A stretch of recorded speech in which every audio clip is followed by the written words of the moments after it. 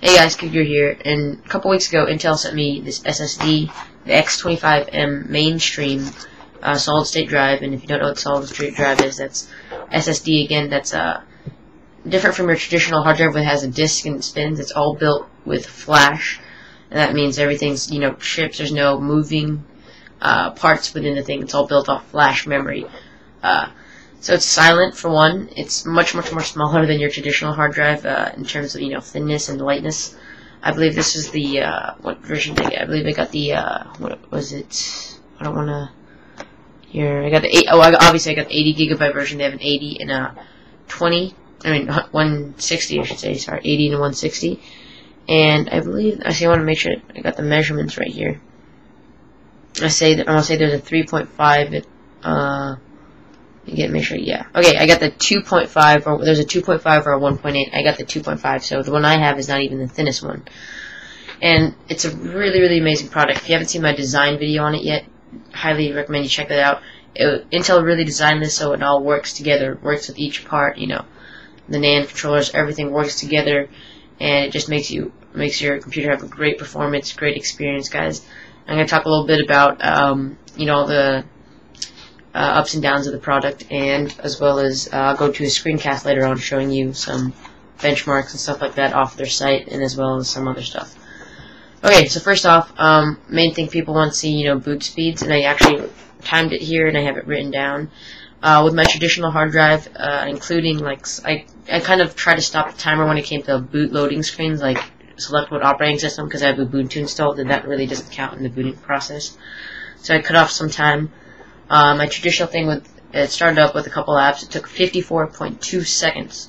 Now with the Intel SSD, starting up with a virus protection that's AVG and just the regular Windows system stuff, just a clean install of Windows XP Pro, it took 37.7 seconds.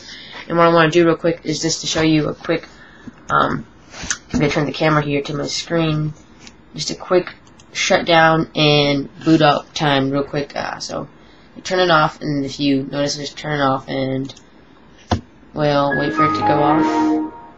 And traditionally it takes usually longer, but the SSD does a great job of just automatically shutting it down right away within a couple seconds. I really didn't time the shutdown time, but mainly what we're going to be looking at is the boot up time. So I'm just going to wait a second here as it shuts down, and again that's 54.2 compared to 37.7. There's no moving parts in the SSD, it's just all flash.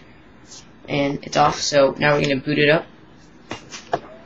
And so you hit the boot speed here. Move this down there so I can. And see, this is the boot screen I disregarded right here. There's no login screen. See, I timed it from as soon as that came on. I waited for this. I stopped the time here because it's just a RAID utility. And then I waited for this to go away.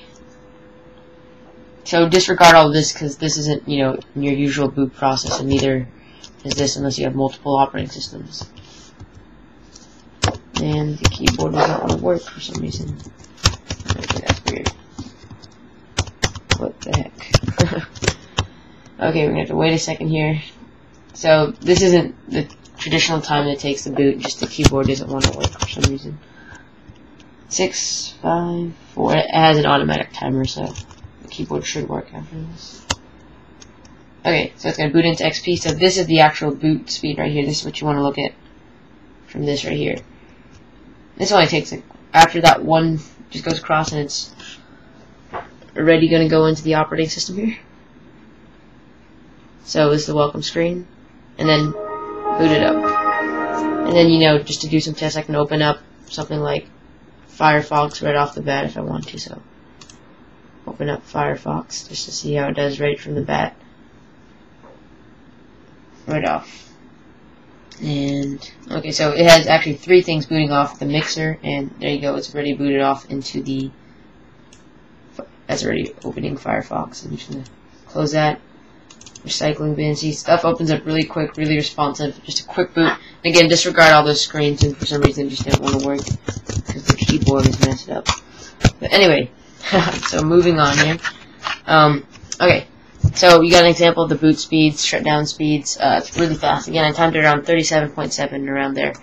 Now, task as in file transfers, I saw a good increase. Downloading speeds. That hard drive does help a lot of that.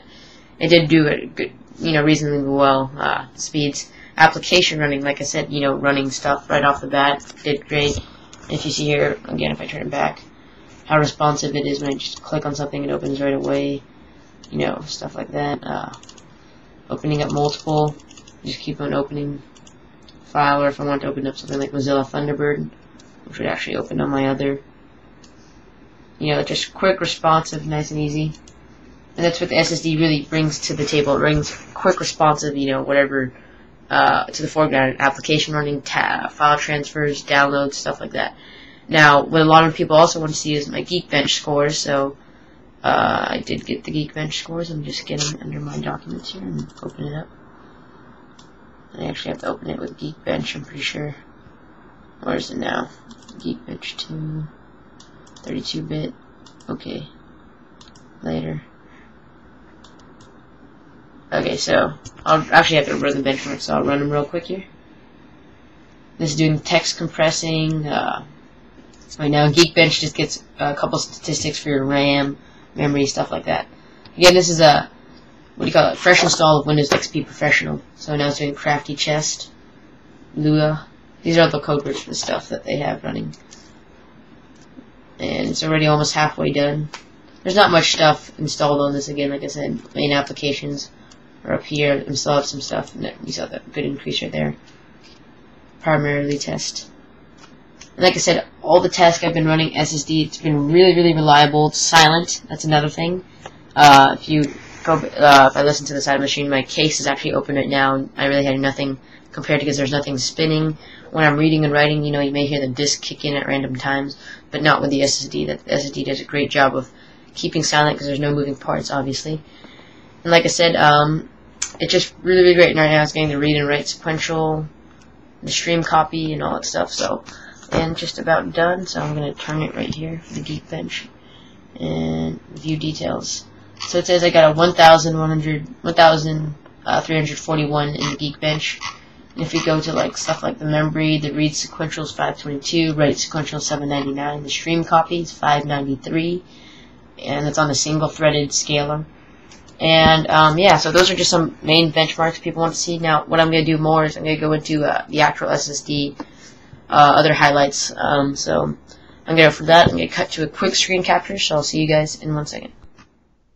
Okay, so we're back here, and I have the Intel page pulled up right here. And I just want to go over some stuff real quick. So, again, we've already talked about better by design. 2 options, no worries. Obviously, there's 2 options you can get with the X-25Ms. There's a 1.8 and 2.5, 160GB and 80GB. And I was working with the 80GB version, and it's been amazing. I don't really use that much storage, so 80GB is great for me.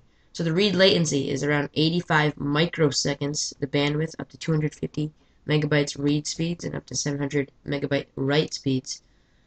Life expectancy, and this is something great with SSD, 1.2 million hours mean time before failure, or MTBF. So it has a huge life expectancy compared to traditional drives because it's all built on flash. And even though the hard drive is in the machine, it really is greatly designed. It's a nice, I'm not sure if enclosure, if it's aluminum or what, but it's really, really sleek and nice enclosure. It does do great in temperature speeds, or temperature readings, I should say. So operating shock talks about some stuff. Operating temperature, you can go 0 Celsius to about 70 Celsius, so it doesn't get too hot. And again, it still stays quiet under all of this. Now, what I want to show you that really is really cool benchmarks. I want to show you this real quick. So I'm going to load up what they have as their benchmark as well. Some cool benchmarks that you may want to look into. Okay, so amplify your PC's overall performance with these SSDs. Now, faster system performance. So we're going to show you this real quick right here as it loads. Okay, so higher the better, obviously. The hard disk score right here is 24,366 compared to a baseline. This is an Intel Core 2 Duo, right here, running the Intel 80GB and the Toshiba 120 at 5400 RPM. Now, this is running just tests like DirectX 9, or what is this showing here? Okay, so these are just the PC mark advantages for faster system performance. Now, spend less time waiting for installations. Now, this is something I really noticed as well. when you're installing stuff, if you have other applications opening or open in the foreground, it may take a while for stuff to install. Not with the SSD. The SSD does a really great job of focusing on, the background application as well as what you're installing, and really giving effort to what's installing, more likely to, whatever's in the background. So it just shows here the whole Microsoft Office Professional took only 1 minute and 45 seconds to download compared to a 2 minute 27-second download. And it says here, time it takes for your new applications to install, get up to 40% improvement. So you get a 40% improvement with that.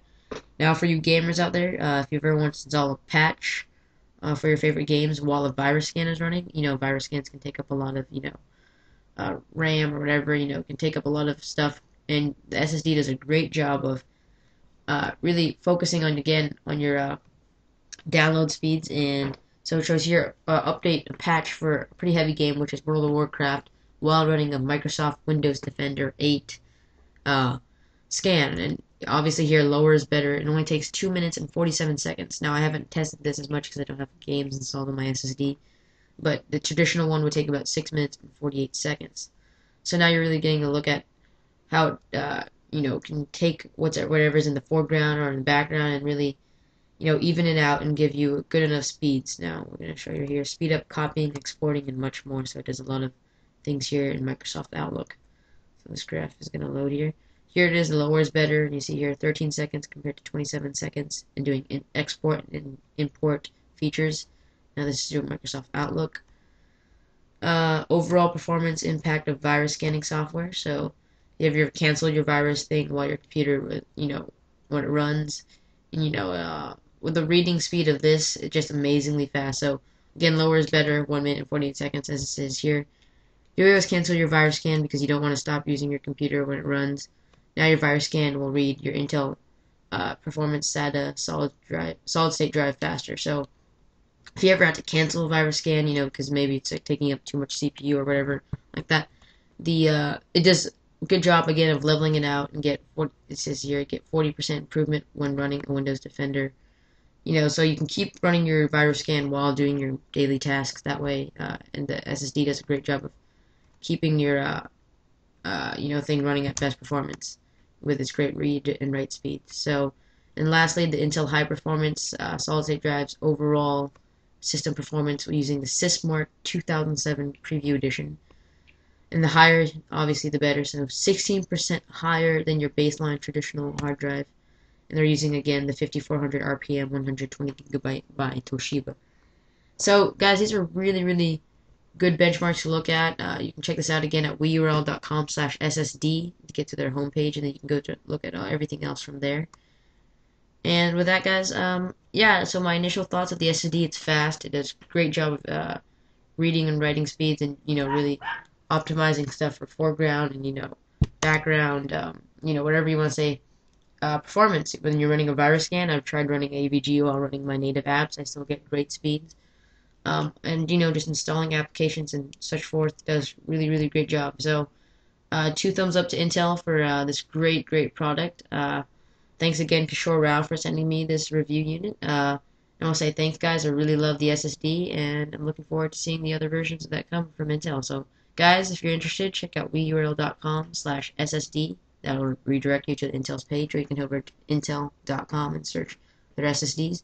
With that, guys, thanks for listening, and I guess you can say my overall opinion, 10 out of 10, really, out of this SSD. This is the best hard drive I've ever used, and 10 out of 10 on the review.